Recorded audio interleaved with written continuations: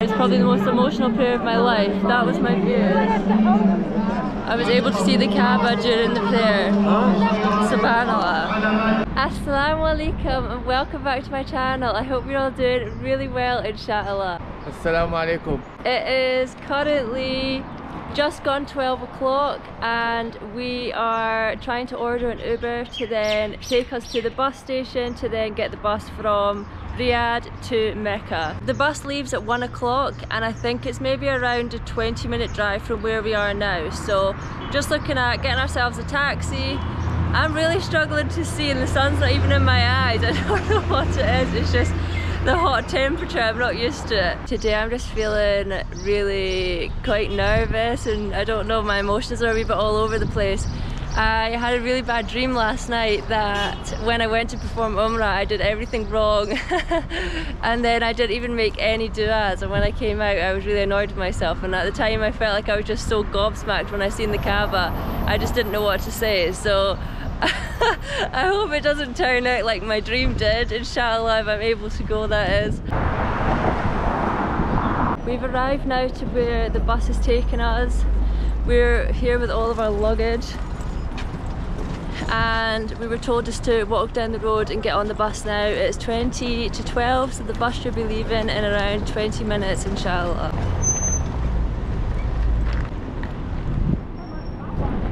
So many lovely old buildings here, really, really beautiful. You can see there's loads of buses parked here. They're all going at the same time at 1 o'clock to Mecca. There's even more buses down here. Everybody has their name on a wee seat, so you already designated your seats. And it's just so comfortable, lovely leather seats. There's also this little compartment here, and you open it up and it holds your drinks. That's so cute, isn't it? The bus was meant to leave 3 minutes ago and most of the people aren't even here. There's I think 4 people sitting at the back and nobody else has turned up yet, but they are meant to be here because each one has a name tag. So I don't know, I was expecting we were supposed to be leaving at 1, maybe it was the meet-up time, I don't know, but Arab time is always a lot later than what they say. I feel like in the UK we always have to do things a lot earlier than what we say, or like make sure that we're on time. Here's Hamza back with the goods. What did you get? Water, few juice and croissant. It's already 2 o'clock now and there's still no sign of us moving. A lot of people have turned up, but there's still a lot of empty seats. Are you excited? Yeah, more than excited, yeah. How do you feel? Very happy. Inshallah. Finally that time has come. Yeah. Alhamdulillah. I was saying this to Hamza, this has been a dream for him since he's been a very, very young age. And for me, obviously, I only reverted to Islam 1 year ago, so it's been my dream for the last year. And inshallah, it all goes ahead and we're able to perform Umrah. We have just stopped off here at, it's a little masjid, and then there's lots of little stalls where you can buy some things. We just caught up with our prayers, alhamdullilah, and now we are heading back to the bus. I think the complete bus journey takes around 9 hours, which is a long, long journey.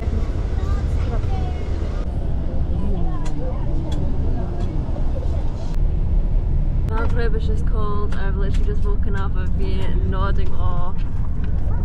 As you can see there, the sun is setting, so Hamza has just taken down our iftar, our croissants and some water. There's lots of cars all the way down the road and they've all pulled over and they're having their iftar outside. They've got a wee blanket and they've put it on the ground and it's so, so lovely to see. We've had a couple of stops where we've been able to catch up with our prayers and also have our iftar and then have a little snack after. Now we have a 40-minute stop where Hamza needs to go and put on his ihram.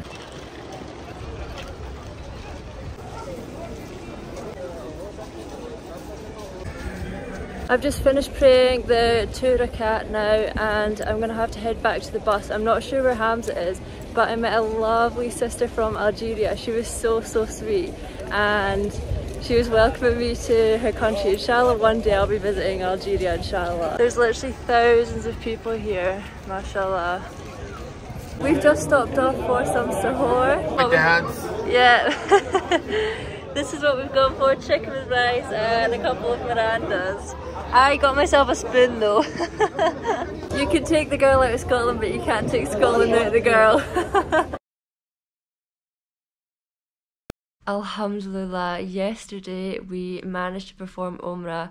It was the most incredible experience of my life. Honestly, I'm so grateful to have been able to come here and be invited to the house of Allah, and I just pray that Allah accepts it. I mean, I last finished up the vlog when we were on the bus here, and by the time we arrived to the hotel it was about 5 in the morning, and our plan originally had been just to go out straight away and perform our Umrah, but we were so exhausted after the bus journey. It went on a lot longer than the 9 hours, and we just felt like we wanted to be a lot more fresh to go and perform Umrah. We didn't want to be tired. We really wanted to have that mindset. By the time we left yesterday, we had already prayed Asr, so it was a little bit later on in the day, and then we went to Masjid al-Haram. There's free buses in each hotel, which is really great. So we got the bus there, and to be honest with you guys, I have never seen that many people in all of my life. It was absolutely insane. We were walking around so much trying to find where we were even meant to go in the entrance. We ended up upstairs, and it took us so long to even be able to come downstairs, and really there was a lot of faffing about for us trying to find where to go, and it was just so busy, so many people. We managed to get directly outside the front door, and we could just see the top of the Kaaba pointing out, and they actually closed the gates because Maghrib was about to call. I think at the time Maghrib was going to call in about an hour, so we had to stand at these gates. Then it was time to break the fast, and we were handed out dates, and we also got a bottle of water, which was really nice. Then all of a sudden they just opened this gate and everybody starts running. Everybody's running in there, and the prayer just calls. So literally as soon as we enter the door, we still can't really see the Kaaba at all. We just plonk our stuff down on the floor. There's a line of women, I got next to them, in front there was a line of men, Hamza went there, and we just prayed Maghrib. And I am not even kidding you, I was crying through that prayer. Just to be there, it was the most incredible feeling. I can't even describe it to you. At this point, I hadn't even probably seen the Kaaba, and I was crying. I was actually crying before I left the hotel room. The day was just full of so many emotions. I was sobbing literally most of the day. It was, I can't even put into words what the feeling was like. After we prayed Maghrib, me and Hamza then made our way to the Kaaba. It's like nothing I have ever seen in my life. The pictures, the videos, everything I've seen on social media does not do it justice. It is the most incredible place I have been to ever in all my life. And the feeling of being there, I just can't describe that. I've never had that feeling in my entire life. And the connection I felt with Allah during my whole time being there was absolutely unbelievable. I said to you guys that I wasn't going to vlog anything, but I thought maybe I would take a couple of pictures. But I didn't even take my phone out of my bag. I felt so spiritually connected throughout the whole process that I didn't even think twice about my phone. I couldn't physically even take it out of my bag. As it is Ramadan, you guys know it is very busy here, so there is a lot of pushing and shoving as you're making tawaf around the Kaaba, but in the moment you're not even really thinking about it, because as I say, you're so spiritually connected, you're focusing on the du'as that you want to make. Honestly, I can't describe it to you guys. It's just the most incredible feeling. I pray each and every one of you manage to come here and perform Umrah, inshallah. After we finished the tawaf, we then had to pray 2 rakat, and because we hadn't really broken our fast, we just had some dates, that's when we sat down and we were given lots of different food there in the masjid, and we just had a little bit of a rest. You guys, before I performed Umrah, I didn't think it would be physically draining on the body, but it is. It really is. Our feet, honestly, were in so much pain. It's really the most incredible experience, but it is also really difficult physically. After we had a little bit of a break, we tried Zamzam water, which that was my first time drinking Zamzam water. Alhamdulillah, it was absolutely incredible. And then Isha actually called, so we stayed where we were, we prayed Isha, we stayed there for Taraweeh prayer. That was the most incredible experience as well, being able to pray Taraweeh prayer during Ramadan at Masjid al-Haram. It was absolutely incredible, alhamdulillah. Once we finished with Taraweeh prayer, we then carried on with our Umrah. We then went to do Safa and Marwa, and that again in itself was another incredible experience. I thought maybe I would lose Hamza because he had to run between the green lights, and obviously as a woman I walk, but no, it was absolutely fine. The men always wait at the side for the women and then they can walk again round together. So the entire thing was absolutely incredible. Hamza then went to a barber and he has had his head shaved. Then when we got back to the hotel, Hamza cut off some of my hair. Women have to cut off, I think, between 1 and 2 centimetres, roughly around that. So that is us now completed our Umrah, alhamdulillah. May Allah accept it from us, Ameen. While we were there, we were hoping to actually just stay until Fajr. The whole Umrah experience was emotionally and physically draining. We just thought it was a better idea for us to come back and have a proper sleep. So now the plan is to head back to Masjid al-Haram, and I'm going to take you guys along with us. We will leave this hotel and get the bus downstairs. Here's one of the buses here outside the hotel. That bus was actually already full, so now we're going to get another one. I think they just come every time, they wait until they get full and then they'll just bring another bus. So you can already see that there's a couple there lining up. Assalamu Alaikum. Do you recognise this guy? You Hamza.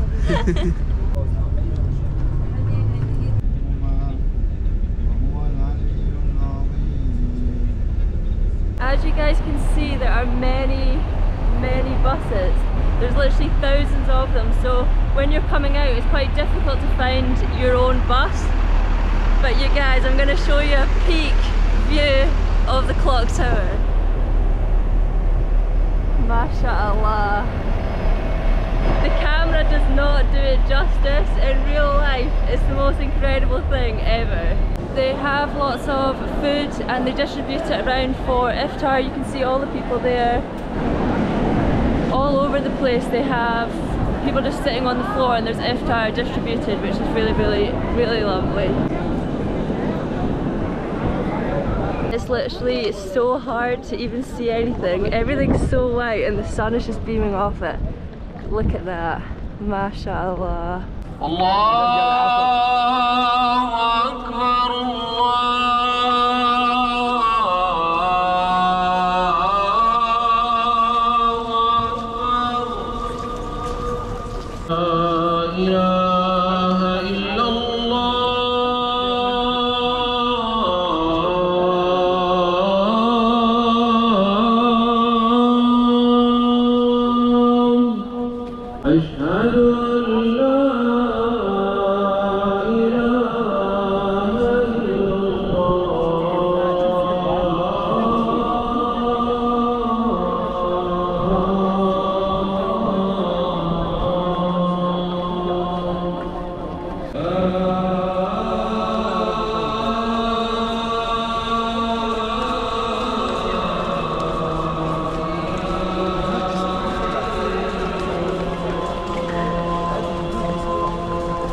Guys, even just being back here again, I'm starting to feel so emotional.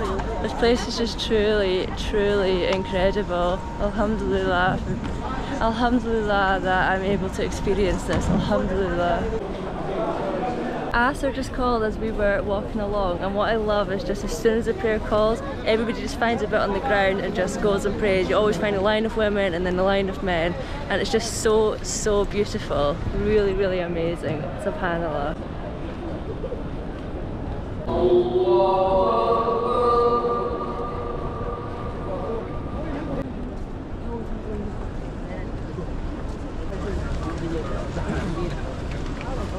As we're walking through just now, you can see the very top of the Kaaba.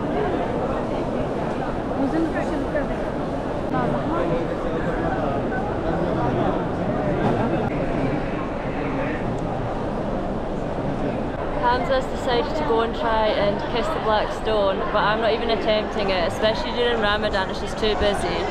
when we were doing tawaf yesterday, I was already getting quite crushed, so I don't want to risk it. I don't want my hijab to come off. So I was actually sitting down there and I had such a nice view of the Kaaba, but then we all had to move, so I'm kind of sitting up the steps. I have no idea if Hamza's actually going to find me again. I ended up losing Hamza because we kept getting pushed out and there was no way I was allowed to stay. I kept trying to stay, but then the guards were like shouting at me and clicking in my face and telling me I had to leave, so there was literally no option. Now I've ended up upstairs and I've tried to speak to so many people to see if they can share me their data so I can get in touch with Hamza, but nobody really speaks any English and I don't have any Arabic. But finally I spoke to a policeman who was kind enough to give me his phone data, and I sent a message to Hamza and then realised I have his phone in my bag.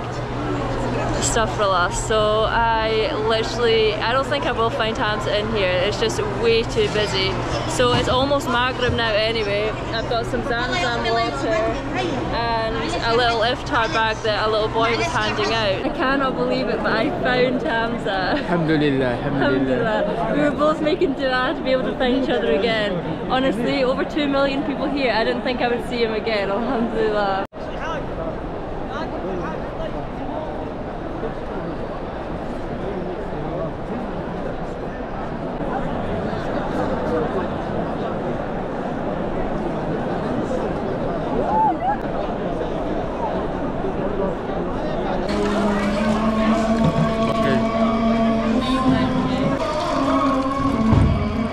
Just finished Isha prayer and it was probably the most emotional prayer of my life. That was my view. I was able to see the Kaaba during the prayer. Subhanallah. Subhanallah. Look at the view from the top.